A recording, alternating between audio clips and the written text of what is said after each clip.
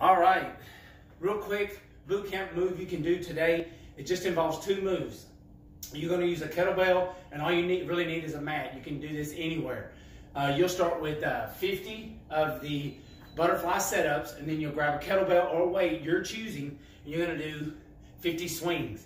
We'll do 40 of the butterfly, 40 swings, 30, 30, until you work your way down to 10. Then I got 2 little ab moves you're going to do where you're going to work your way down the same way, give you a little bit more core work, and you get a little bit of strength, a little bit of core with that kettlebell. So your first move, I'm going to tap the feet, or I'm just going to reach the hands overhead.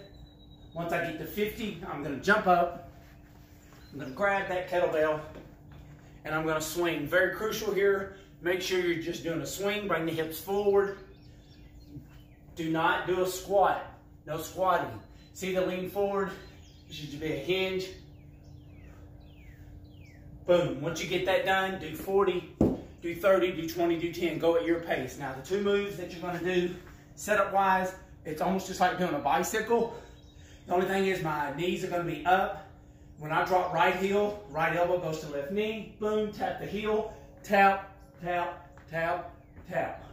1, 2, 3, 4, all the way up to 50. And then you're gonna do what I call this corkscrew leg lift. Do not wanna do these, just do regular leg lifts. This will be your modifier. I'm gonna raise the hips, turn the toes, turn the hip opposite direction, boom. One of my new favorites I love doing. Now, boom. Once you get 50 of those, rest, do 40, do 30, do 20, do 10. Subscribe to the channel. This is something real quick you can get done in like 30 minutes. Let me know what you think about it, and leave me some comments, and be sure to hit that little notifications button. You'll be able to catch up on any workout that I teach. So kettlebell, simple weight, and simple core moves that you can get done in about 30 minutes. So try this out, and then I'll see you on the next boot camp workout from the garage.